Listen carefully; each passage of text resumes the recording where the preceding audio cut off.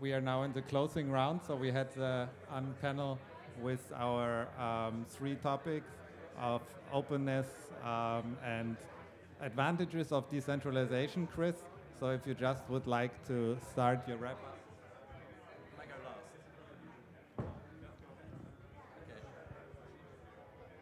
Hello.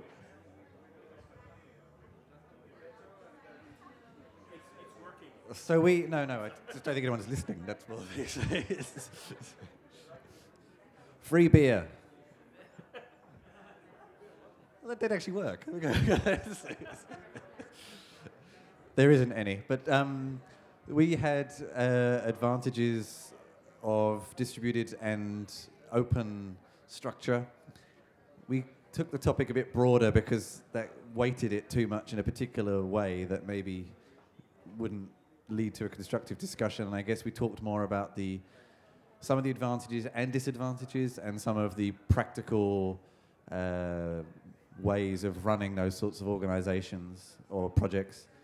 Some common themes that often come up with those sorts of discussions are around completely distributed versus distributed with some sort of benevolent dictator or central driving force that has a bit of a vision. Then again, how these sorts of organizations can fund themselves as well and how they maintain a quality of what is created that doesn't just vanish quickly.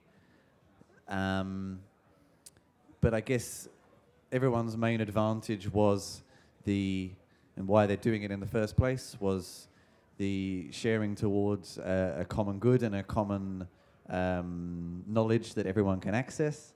And also that is leaving behind something, if it does end, at least there's something there for other people to continue with without having to go through complex legal wranglings to access the information you've helped create.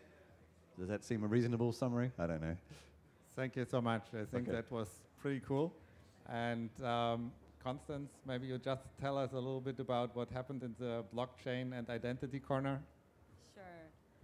So blockchain is a relatively new technology, and the first instance of it, I think as most know, was Bitcoin. And the first use of Bitcoin was as a financial service, as a payments. And so we talked a little bit, I think most of the people in our circle had as most people in the world, relatively low familiarity with blockchain. So we spent some time just talking about what it is, protocol, a server, a public server, where there's a verifiable state of a database or a ledger. We talked a little bit about the different concerns around privacy and security. So right now we rest on central authorities, banks, governments, to manage things like identity, like our internal ledgers of our accounts, and what the trade-off is, and then going into an algorithmic governed system in which you have miners or verifiers that are and different economic incentives that then secure what we call a trustless system.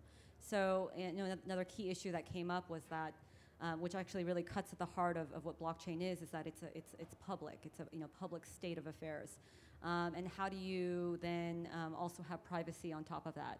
So we talked a little bit about where the current state of the technology is and how one day we may be able to develop zero-knowledge proofs to be able to prove things without showing the actual thing itself. So very useful for things like identity, and also allows us to have a much more granular level of control between security and privacy, whereas in the old legacy world, it was usually posited as a binary, where you're either secure and disconnected, or all your data is open for consumption, and that is the price of being connected to the world. So we talked a little bit about who is using this. So I think what really came clear in our circle was that a lot of the perceptions of the internet, for example, or some of the early misperceptions of the internet are also applicable here. So just like the internet, blockchain technologies have been said, it's only used for the dark web, it's only used for drugs and porn.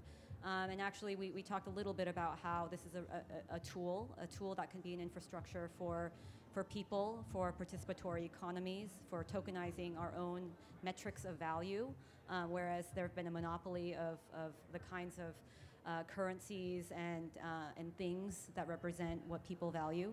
And so we talked a little bit about that. I think it's early days. There's still a lot of questions to be answered. What is the best consensus mechanism for these technologies? How are we going to solve the privacy issue? Will this be used by governments as a tool of surveillance? Will this be used for people as a way of empowering people? So there's a lot thought to be said, but I think we all agree that there's some really interesting, promising, and game-changing applications of the technology. Okay, thank you so much. And Matan, how was it in your group? It was inclusion and decentralized communities. So firstly, it was very decentralized. So I think we took some long time to actually get to know all participants, and which was already quite exciting because we found out that a lot of projects out there have some angle on this topic from in a different one, which was already interesting. And then we let some questions to rise up. For example, the tension in a decentralized community between my urge to own something, to have the vision, and to march in that vision, and the other direction that us to own together or to make together. So how do we resolve that tension? We talked a little bit about Git repository as an example for such a resolution, but then talking about Git repository and tree branching, then there was coming another question of how, but then if everybody could just forking each other and just have multiple of direction, how you actually make them to unite, to generate actual momentum in one direction or some direction. We even raised the question of, okay, what decentralization is, because probably if you ask 10 experts on decentralization what it means, you will get 10 different answers. So we are still in the stage of this revolution where we define the language, which I think is a barrier for further advancement. Yes, and we also ask like how, I mean, as an example, we just sat in a group of 20 and exchange ideas, but how do we take it home and continue the collaboration among ourselves, in day to day? That's roughly that. Yeah, thank you so much. So this was our panel, basically, and how does our decentralized future look like? How could it look like? And what it means for us as a community or multiple communities and where it could go. And yeah, and Auli also wants to have a word for wrapping up our session. Yeah, I'd like to actually quote one of our circle participants who at the end, because her neighbor asked her, did she get her answer?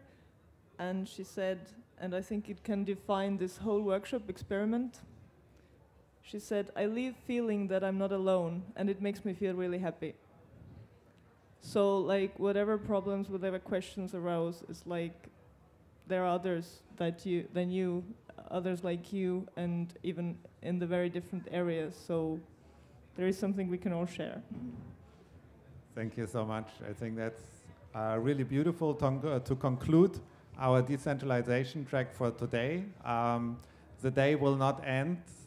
There will be 2 possibilities for you to go to the satellite events for the evening. So one is a sofa concert, and one is a bar where you can go and hang out and network and socialize with the community members. And you find all the information on the website. And there will be also a few more decentralization tracks, actually. On Friday, there will be RL Balkan having a talk. And then tomorrow, there will be also a Bitcoin workshop and a workshop on privacy. So thank you very much all for being here. Thank you, guys. And thank you, Auli. And it was really enjoyable. Thank you, Joachim. And yeah, we wish you all a great evening. And happy 2 more OuiShare days.